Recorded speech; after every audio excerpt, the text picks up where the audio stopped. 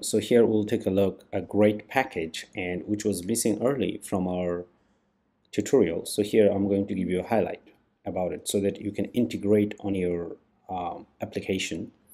Now here's the package. So that's called Flutter Screen Util.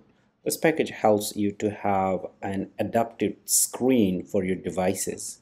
Remember, it's not for responsive website, but it is for responsive mobile devices.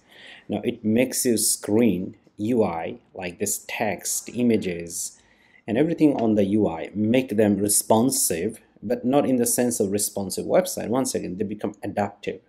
So over here, anyway, after using this one, installing this package, right now I'm over here and I'm wrapping around my material app using Skrill Util in it.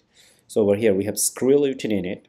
So inside this we have this design size, and then we also have this builder property.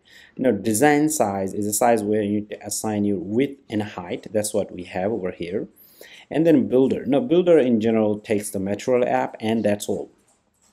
Now of course it looks responsive or adaptive like this, but for example if I move this away or comment it out, the app would still run, but we'll see that you see the text and everything, they become bigger. Have you noticed? Okay, like this one become bigger, so over here that's why we have this overflow issue, and text become bigger, the overall screen became bigger. Okay, but if we put it back, now let's restart it, we'll see that screen fits beautifully over here. Okay, so that's the beauty of this package. Anyway, so if you want to learn more about this tutorial, check out the link from the description below. Thank you.